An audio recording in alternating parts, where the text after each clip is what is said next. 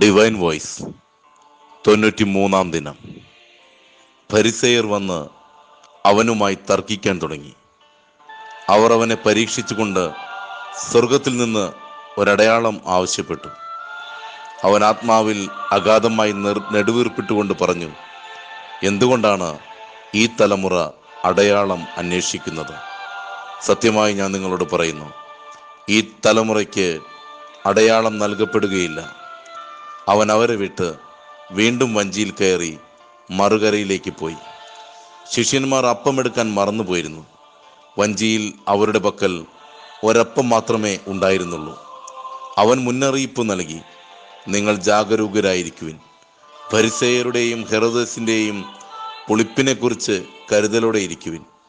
അവൻ ഇങ്ങനെ പറഞ്ഞത് തങ്ങളുടെ പക്കൽ അപ്പം ഇല്ലാത്തത് കൊണ്ടാണെന്ന് അവർ പരസ്പരം പറഞ്ഞു. ഇത് മനസ്സിലാക്കിയ യേശു അവരോട് പറഞ്ഞു, നിങ്ങൾക്ക് അപ്പമില്ലാത്തതിനെക്കുറിച്ച് എന്തിന് തർക്കിക്കുന്നു? ഇനിയും നിങ്ങൾ മനസ്സിലാക്കുകയും ഗ്രഹിക്കുകയും ചെയ്യുന്നില്ലേ?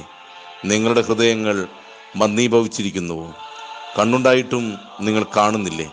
ചെവിയുണ്ടായിട്ടും നിങ്ങൾ കേൾക്കുന്നില്ലേ? നിങ്ങൾ ഓർമ്മിക്കുന്നില്ലേ? 5 അപ്പം ഞാൻ 5000 പേർക്കായി ഭാഗിച്ചപ്പോൾ ശേഷിച്ച കഷ്ണങ്ങൾ നിങ്ങൾ എത്ര കുട്ട നിറച്ചെടുത്തു? 12 എന്നവർ പറഞ്ഞു. 7 അപ്പം 4000 പേർക്ക് വീതിച്ചപ്പോൾ മിച്ചം വന്ന കഷ്ണങ്ങൾ നിങ്ങൾ എത്ര കുട്ടയെടുത്തു? 7 എന്നവർ മറുപടി പറഞ്ഞു. അവൻ ചോദിച്ചു, എന്നിട്ടും നിങ്ങൾ ഗ്രഹിക്കുന്നില്ലേ?